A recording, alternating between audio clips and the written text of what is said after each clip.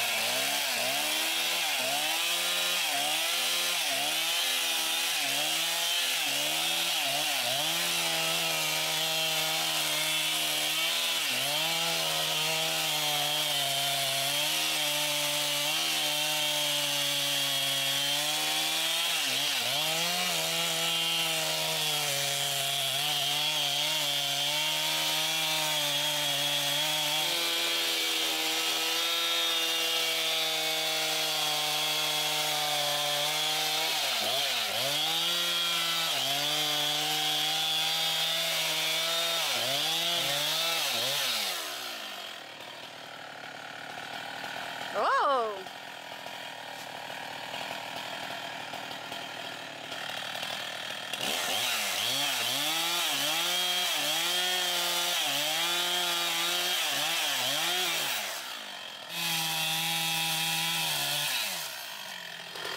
Popsy's directing. He's into this whole movie thing. So he's told me exactly where to stand and when.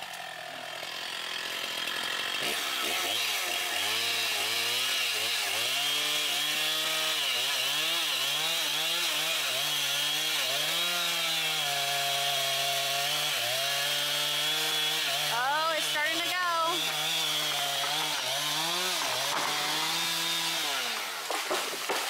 Wow!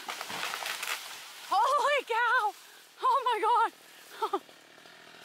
Wow! Okay. That's my first tree felling that I've ever attended. Whew. Exactly where you want it. It went right where you want it, Popsy. Good job. Okay. Yes, this clear part is not good. Okay. The darker part is what good you see. Okay. That's what's still good. Okay, so when you're making the lumber, then you don't use this part. No. You just use that part. Right. Okay. Ooh, there's lots of ants in there. Is that termites? Yeah, termites. Oh, ugh. Yeah. So it was either the termites take it or we take it, yeah? Yeah, exactly. Okay, so Timo is clearing the vines off of the tree. Brian is trying to look productive as well. And basically what they're going to do is we're going to cut boards and then the guys will haul it out of here back up to the UTV. I mean, it's a lot of work, and I will tell you, when you see the boards that come off of this, you're gonna be amazed. And that's why I wanted to film this, because the first time they brought a board up, because we didn't drop a tree, there was a tree that was already dropped a couple weeks ago, and they brought some lumber up from it. Like, I was stunned. It's amazing what they can do with a chainsaw. So we'll be showing you that process here in just a minute once I get everything cleared away. So they're measuring 12-foot lengths right now.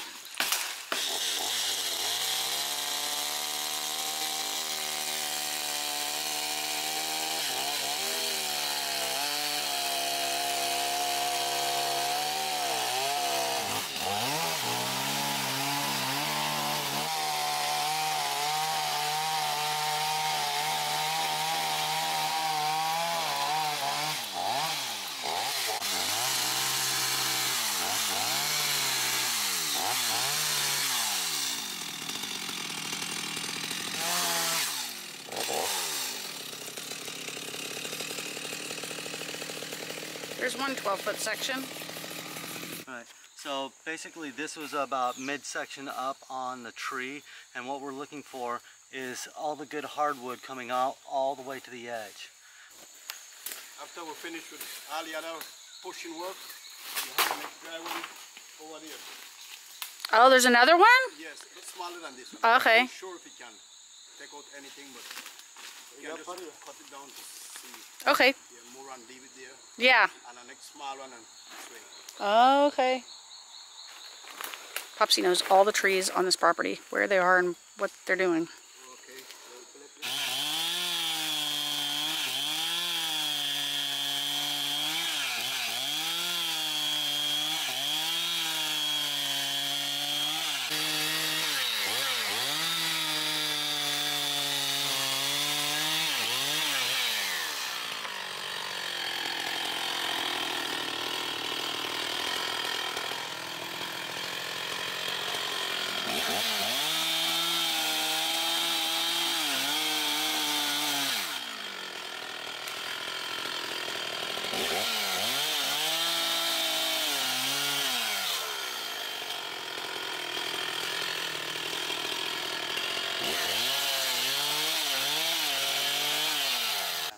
Okay, so they put some wedges underneath that side of the tree so they can roll it without it rolling down into the canyon here.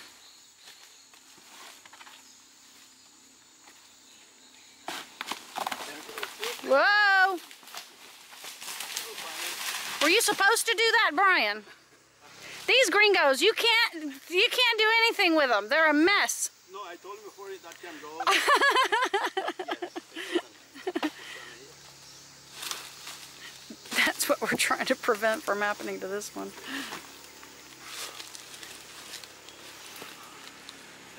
I tell you what, jungle tools.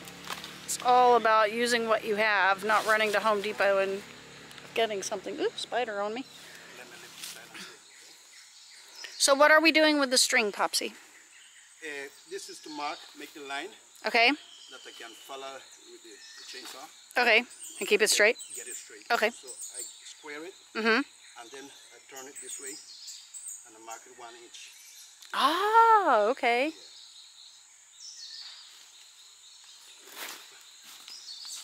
And this is a battery, the old battery.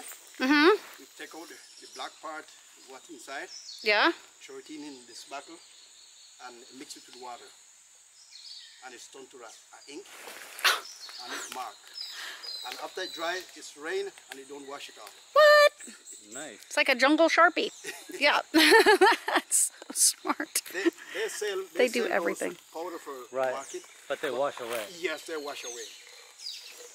Look at that, what they're doing. It's my favorite tool, really, is what it is. It's the chalk line. Mm-hmm. Except it's made with battery acid, I guess, Mm-hmm. and water.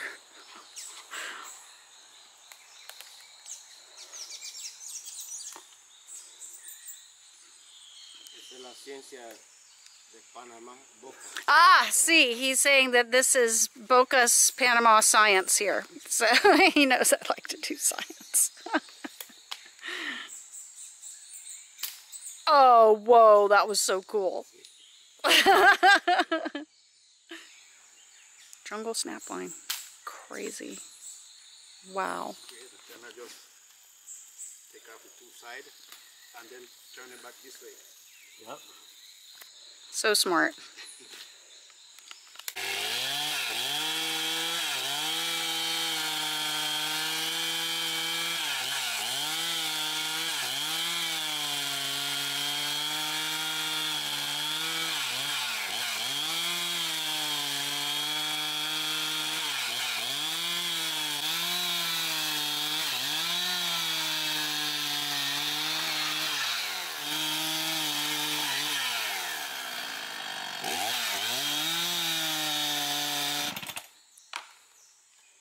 Are you going to save that live edge slab? On that one. That big one down there. Oh, You okay. can cut it out of that. What about this one? This one, Seems like we you do do something something with it. yeah. It's starting to look more like lumber. That'd be some nice shelves. Mm-hmm. Ooh. Look at that, guys. Boom. Jungle lumber yard right there.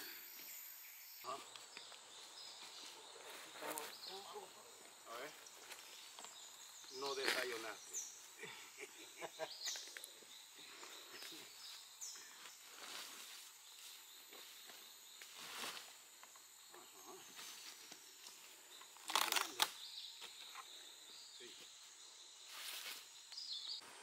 All right, we're back down with our first load of wood. And you can see, I mean, it's amazing. They do this with a chainsaw. Like, I mean, it's wood, so I mean, it's not smooth like silk, obviously, but it is smooth for doing it with a chainsaw. And why is that? It's because Popsy, you won't even believe. Get a load of this. So Popsy takes his chainsaw chain, and then he has a couple different types. He has one for just like cutting through the tree like that, just to make the rough cuts. And then he goes back with a file on another chain, and he files the teeth, each tooth on the chain, in a different way. And that way that he does it gives you the smooth cut, so you get the boards and they're not rough cut. Like, the stuff they do in this jungle, they don't play around. So anyway, Brian is taking this first load in. We're putting it into this building to let it dry because it kind of has to, I mean, maybe cure might be a word, but dry basically. And sit in here, because if you work with wood that isn't completely dry, then it will shrink after you build with it, so that can create a problem. But anyway, that's just one load off of that one tree. And that is how we go to the lumber yard in the jungle. So Brian has created kind of a drying rack for the lumber here in our, like we live in that building over there, and then this building is here. It's what we call the unfinished building, basically. It's kind of turning into a workshop at this point, as you can see. But so what he's done is taken and put little sticks in between each one so we can get airflow in between the boards. And this is what we've taken off of two trees. One that was already dead and down on the ground, and then the one that we showed cutting down earlier. But I mean, look at this lumber. It's beautiful. So Brian is out this morning with his new toy, his DeWalt planer that we brought from the States, because we're learning to buy everything in the States. So from the tree that we cut down, fast forward, everything's been drying, and we got about 20 boards off of that one dead tree. So Brian has been playing around and he was like, you have to come over here and see this. Okay, so this is like the before shot. I'll try to get in there. And it's really rough, you know. The chainsaw marks in it. Chainsaw marks and things like that. Even though for a chainsaw, that's pretty darn good. Okay, show us the side you put through the planer. It's like night and day. I mean, he's saying he's probably not even going to have to sand it. It's so smooth. Very happy with that planer. Yeah, so we're really excited. We're going to actually use this to make a door frame for our closet.